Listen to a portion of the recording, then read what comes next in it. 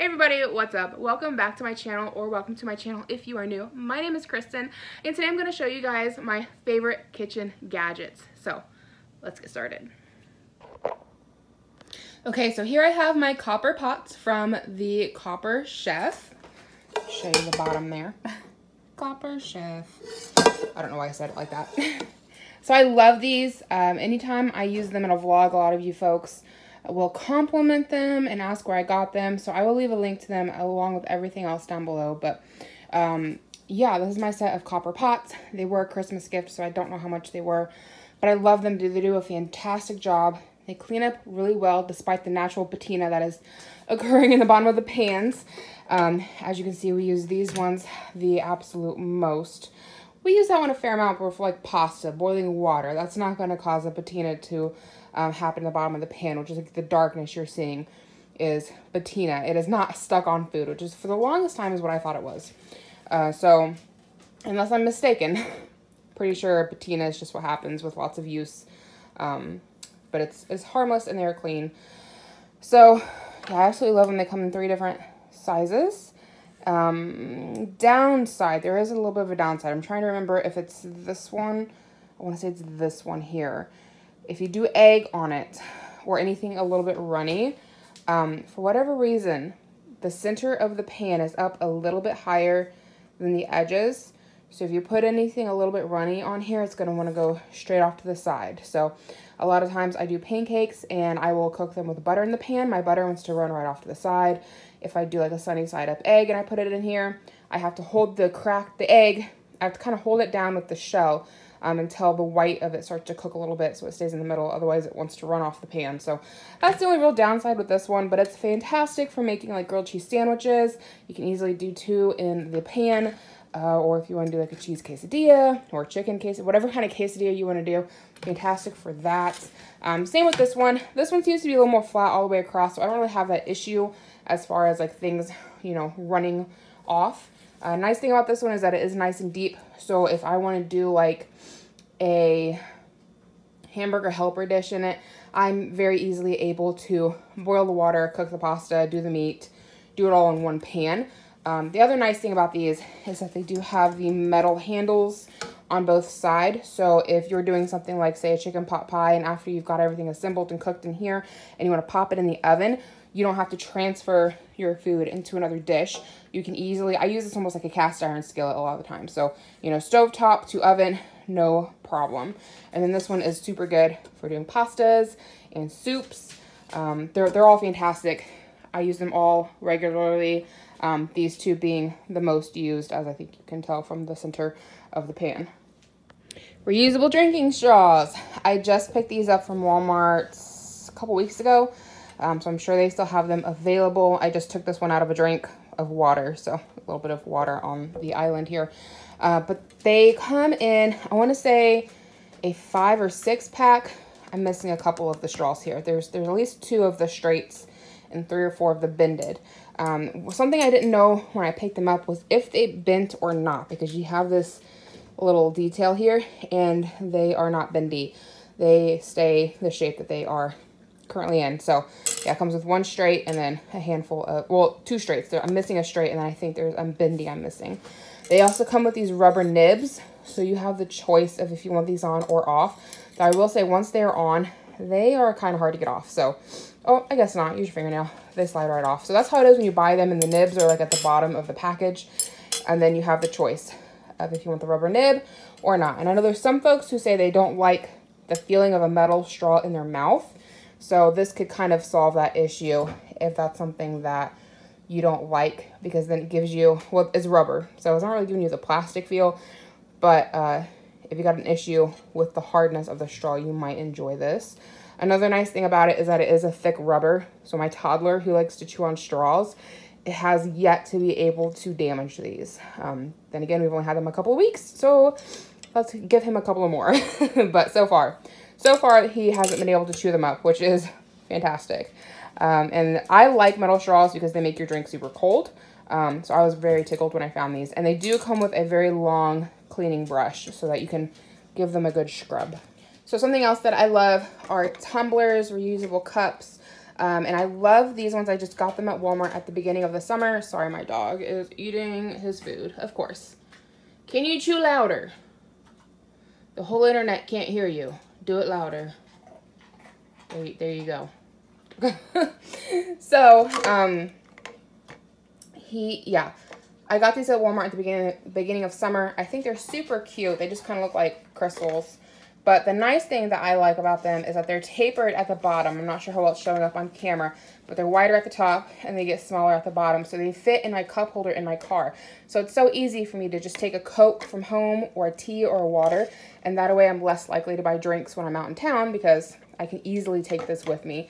The lids are fantastic because they help prevent for a spill, obviously. They do come with straws, but as I mentioned a moment ago, my toddler likes to chew plastic straws. So he has destroyed the straws that came with these cups. But that's okay because we found these reusable straws that he has yet to be able to damage. And they just conveniently match. There's a pink one floating around here somewhere too. So yeah, these are fantastic. I've been using them all summer long. My toddler loves them. He grabs them and runs off with them all the time. So really nice pair of tumblers to take with you. Something else that I like, and if anybody else has had tumblers, you probably know. This little rubber gasket up in here, I've yet to have to do it, but I think if I needed to take it out for cleaning, I don't think I'd have that hard of a time taking out like a butter knife, and then I can get in there and really clean it really well. That's an issue I've had with other tumblers, is that the gasket in there you would not be able to remove just because of the shape of the lid. But because the way this one's shaped, I think I could pop a butter knife in there and pop that out really easily. Don't quote me. Like I said, I haven't done it yet. Haven't needed to. So far, just cleaning it with soap and water in the sink has done the trick. But I've had others that get like a mold buildup and you can't get the gasket out, or you can't get up there to clean it. So I think that is something that will be easy to clean if it ever starts getting mold at the very top. Okay, these paring knives, I love them. We use them all of the time. We have a nice set of Polydine steak knives, and we don't even grab those anymore. If we're eating steak or meat, we just grab out the paring knives. Need to cut an apple, grab the paring knife. Need to cut some carrots, grab the paring knife. They are so sharp. They do an amazing job. And they were only a couple bucks at Walmart. They're not very expensive at all. So if you're needing a good set of knives, these will do it for you. I don't know how many of you that are out there are watching are parents, but if you are, the Munchkin baby spoons are my personal favorite ones to use for baby as they get a little bit bigger. They are like, I started using these on my son when he was about 9 or 10 months old. They're like the perfect serving size. They're not too deep. Baby can get all of the food out with it. But the thing that I like the best about it is once baby starts getting teeth and wants to chew the spoon, these are super soft. So they're not going to hurt your baby's teeth at all. My oldest boy never really bit the spoon much, but my youngest child bites the spoon every single time. And so these, I don't have to worry about him damaging the spoon or damaging his teeth.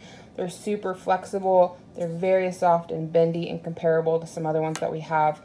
And I just feel like he's not gonna like hurt his teeth when he chomps down on the spoon. So these are my favorites. And I think it comes in a 6-pack. I'm missing a couple. I think they might be in the drainer. But these are our personal favorite baby spoons. Dollar Tree Kids Cups. These are a must, and they are so easy to replace. Because, you know, if you got kids, you know, these things get left everywhere. They just get forgotten. You might find one outside, could be in the car, could be in the toy box, maybe underneath of their bed. They run off. It happens. And then they get gross and you got to throw them out. And the fantastic thing about these is that they're only $1, so they're easy to replace. They come in super fun shapes. So we got like a sun with sunglasses. This one's like a sandcastle. I know that one's a little hard to tell until you start looking at it. Got a iridescent seashell. This one is a beach ball. These two are the most recent, so if you're interested in any of them, you'll have the best luck finding these. I bought them this year. These ones were from last year. Another nice thing about them is that they have these really super fat straws. So as you can tell, my toddler, though he has tried, has not been able to fully damage it. But the thing that I like most about it is that they're so fat and chubby that they like almost seal themselves down in here. So if one of them falls over, they're not gonna leak, which is flippin' fantastic. A $1 cup that's not gonna leak, and it's easy to replace if they get moldy or they get curdled milk in them because they get left laying around. They are a bit of a pain to clean because you get all these ridges through here. As you can see, ridges and whatnot.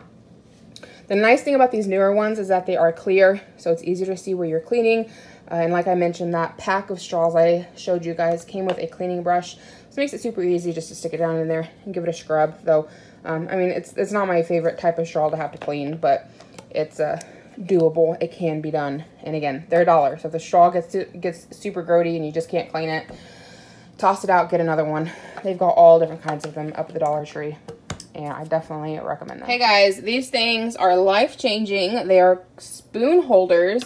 If you do not have one, you need one. So while you're cooking, you can easily set your spoon on your spoon holder. I have 2 of them. The black one is from Walmart, so that'll be easy to link. This white one I think is kind of neat because it's just a more compact size, and this just pops off for easy washing. It is from World Market. It was a gift, so if I can find it to link it, I will. But again, the black one is from Walmart, so that one will be easy to link. Okay, Caphlan spatulas. These are my absolute favorite spatula. We'll start with the downside. They do start to warp easily. This is my older one. This is my newer one. So you can see that the edges here have started to get a little melty and crispy, and you can see that on the bottom. So they need to be replaced about every year or 2. It just is what it is. But what I love about these the most is that they are, 1, very thick and sturdy, but 2, they almost have like a very, I don't want to call it a sharp edge, but it's a very pointed edge. I don't know how well you guys can see it. It kind of slopes down, and so it's very pointed at the edge. So it's really easy to get it in there and say you're trying to get cookies off a plate without cracking them in half because they're still warm.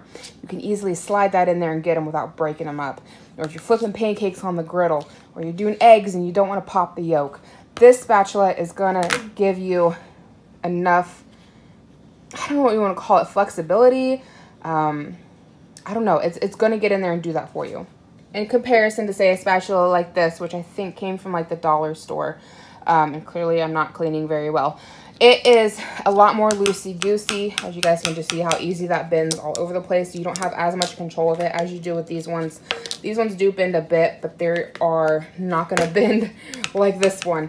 And the edges here, if you can tell, I'm not sure how well it's going to pick up, they are more blunt and rounded. So trying to use something like this to get cookies off a sheet or to get a egg off the frying pan without popping the yolk, for myself personally, I'm more likely to damage whatever it is I'm cooking. So I hardly ever grab this guy anymore. I always go for my Caphlan. Highly recommend these. These are my favorite spatulas. I don't think any kitchen is complete without a set of Pyrex mixing bowls. These things are fantastic, and they make for great family heirlooms. Mine actually came from my grandmother, so they have seen years and years worth of use. So a little bit of staining inside, but that's okay. I love this set because they, 1, nest beautifully inside of each other. They just look pretty in your cabinet. They really do. But I love, love, love how they have 2 different sizes of spouts on the edges, right? So not only do the spouts work as like a handle if you need to hold your bowl, but they also work for pouring things. So if you need like a super tiny spout, you got one side, or a bit of a bigger spout, you have the other. It comes in a set of 4 mixing bowls. Mine all match, but you can easily get mismatched sets, or you've got some sets out there that have different colors. I've seen one that is blue and white and they have a rooster on them. They're just a fun thing to go out and find. They don't make them anymore, I don't think, but you can easily find them at a lot of thrift stores or antique stores. Though I did recently read an article that said something about these having lead paint on them. I'm assuming it's on this side, but I don't know for sure. So use with caution, but the way I look at it is my family has been eating out of these particular bowls for decades now, so I'm not too concerned with it personally. I continue to use them. They are my absolute favorite. I grew up with my mom having a set that she still uses to this day. My other grandmother had a set. So I have been fed out of Pyrex bowls my entire life. And when I mean fed, I mean like, you know, making cookies or baking something, or Thanksgiving rolls around. And so you need to have a dish to put, you know, like your stuffing and your cranberry sauce and your green beans, etc., etc. So we have just used these particular bowls and like almost my entire life. Well, actually my entire life. They're considerably older than I am. They're very old, but they're fantastic. They're still holding up well. There's no chipping anywhere on them. And I love them. They are fantastic.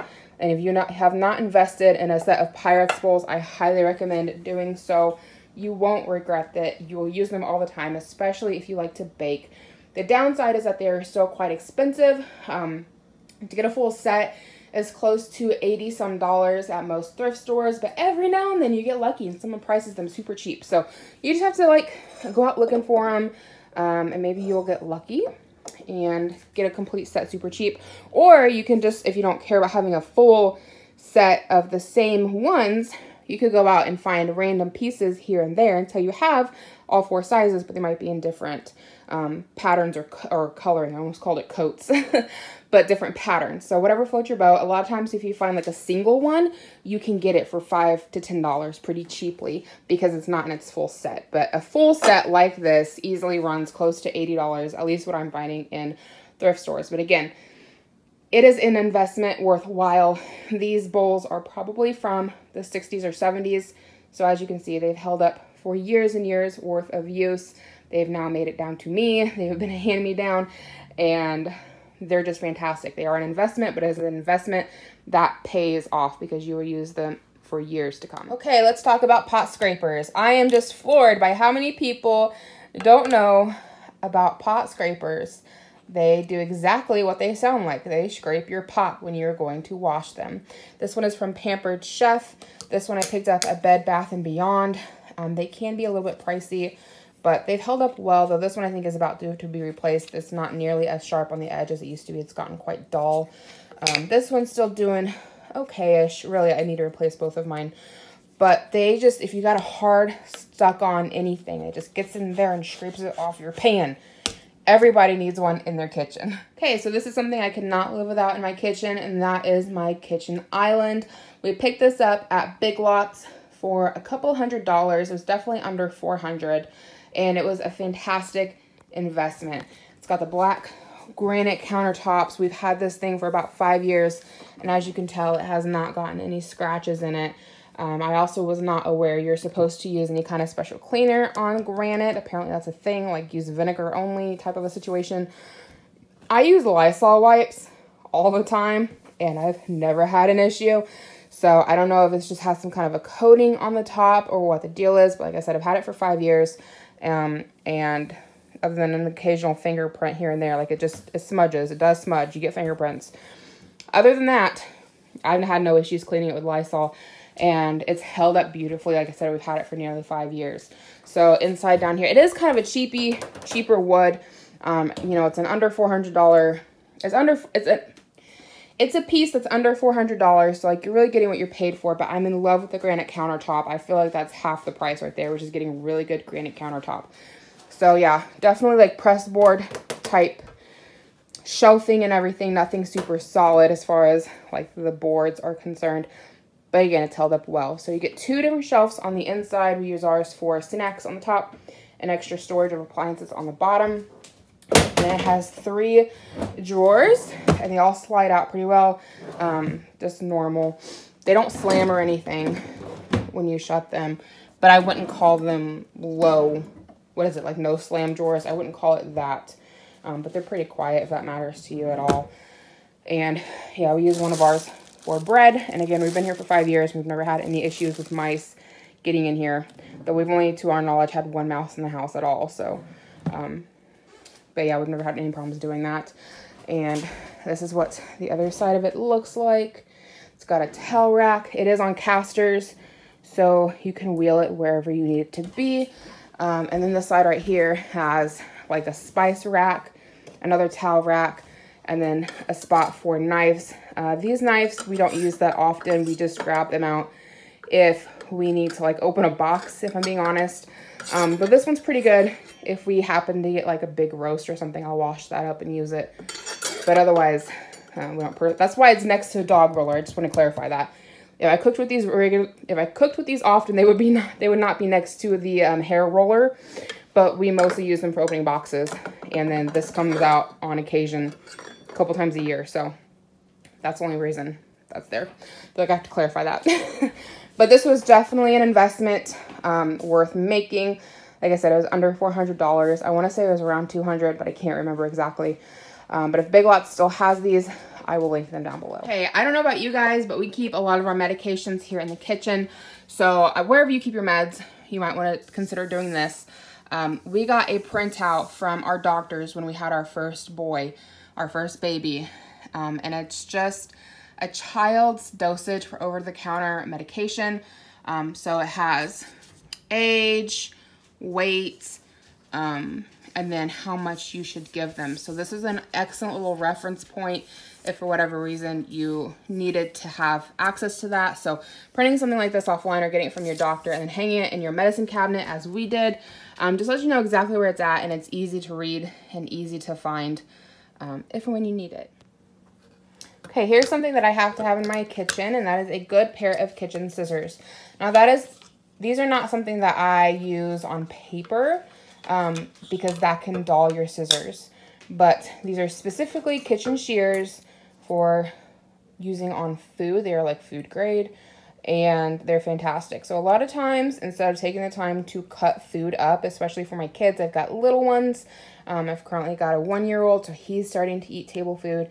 Instead of taking the time to cut it all up with a knife, I'll grab a pair of scissors and I can cut things up much more quickly that way.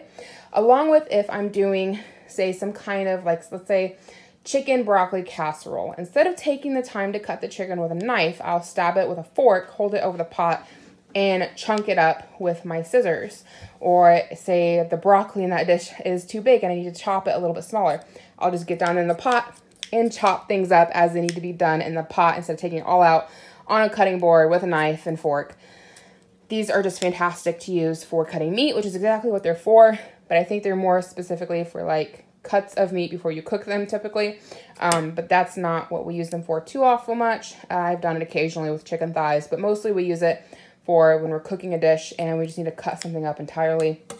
Instead of grabbing out a knife and a fork and a cutting board, we just grab the kitchen shears and do it right over the pot. So this is definitely a must in my kitchen. Okay, last thing I'm going to show you guys is my crock pot. It is from Bella, and if I can link it, I will. I've had it for probably close to 8 years now, at least 7. So we'll see if I can find it to link it. But the reason I wanted to show it to you is because of the lid. I've gotten so many compliments on this when I show it in vlogs or cooking videos. People compliment me all the time, or they ask questions about it because the lid is attached at the back. It does come off for easy cleaning. There's a button on the back, so it just pops right up, just the same as there's a button right here. Same button as on the back to easily release it. But this just makes things super easy. When you're cooking, you gotta open it real quick and shut it. You don't have to like have a steaming hot lid to dog is drinking water. Earlier he was eating food, now he's drinking water. So yeah, instead of having a steaming hot lid with like hot liquid dripping off that you're trying to find a place to sit down, you know, it's just all contained, lift it up, do your thing, close it down. It's fantastic. Other than that, it works like any other crock pot. You cannot take the pot itself out when the back lid is still on, so you do have to detach this before you can take the pot out. Otherwise, it just kind of holds everything in place, which is, I guess, is kind of nice. And then it also comes in the back here with a spot for holding a spoon. It did come with a particular spoon that goes with it, but I have found other ones pop in here just as easily. So if you're taking this like a potluck or something, you easily have a spoon holder, so you got everything in one place. Okay, the last thing I'm going to show you guys is my Ninja air fryer. This is a recent purchase. My husband got it for me for my birthday back in April. So I haven't had it a super long time, but we are in love with it. We use it almost on a daily basis. Having little kids, we eat a lot of chicken nuggets and fish sticks and french fries, and currently we have some like frozen chicken patties that we find are super easy just to toss in here and cook for lunches or dinners for me and my husband. They're just grilled chicken patties, but they cook beautifully in here. Most things you can cook in this in about 5 minutes, some things less. I don't think I've had to cook anything in here for longer than 10 minutes. Most of the time, I flip things halfway through to get things perfectly crisp. I did just use this for dinner tonight, and I've not washed it yet, so just a heads up, because I know there's going to be a negative Nelly out there who's going to be like, you're disgusting. Well, I just used it, and I haven't washed it yet, so you will live, I promise. So, grease left over from my chicken, but it's got this little insert in here, so this pops out for easy cleaning. This stands up a little bit from the base of the pot. That way air can circulate throughout the entire thing, making sure things get crisp on both sides, though I do, like I said, like to flip it halfway through. The whole thing comes out so you can easily wash it, take the insert out, and just wash the whole thing like a normal pot. So no issues there. And I have not explored all the things yet that I can do in my air fryer, but for what I've used it for, I've really loved it. Another nice thing is that you can use it to reheat French fries. How many of y'all buy French fries for your kids out in town, or maybe for yourself, and you don't use them all up, and you feel bad because you got to throw them away or feed them to the dog, or maybe you throw them outside for your squirrel like I do. Got a squirrel lives out front. He likes French fries. Well, with this thing, you can easily reheat your French fries, and they're not as good as fresh. They're not horrible. They're definitely edible. They're better than trying to do them in your regular oven, where they typically, in my opinion, just burn. They take 2 to 3 minutes, depending on how many you have in your air fryer. Just toss them halfway through, and they're good to go. So you can reheat your chicken nuggets and your French fries if your kids don't eat them out of their Happy Meal, and they can have it for dinner, and it'll save you $3. Okay, so the air fryer is the last thing I have to share with you guys today. I really hope you did enjoy this video. Feel free to leave comments down below. Let me know what your favorite kitchen item is. Maybe I'll go check it out. Again, everything that I've showed you will be linked in the description box down below if you're interested, as long as I can find it to link it. If you're new here, I hope you take the time to maybe check out my channel, see if there's any other content that you would enjoy, and maybe consider subscribing. If you did like this video, make sure you give it a big thumbs up so other folks can find it. And thank you so much for watching, and I hope to catch you guys in my next video.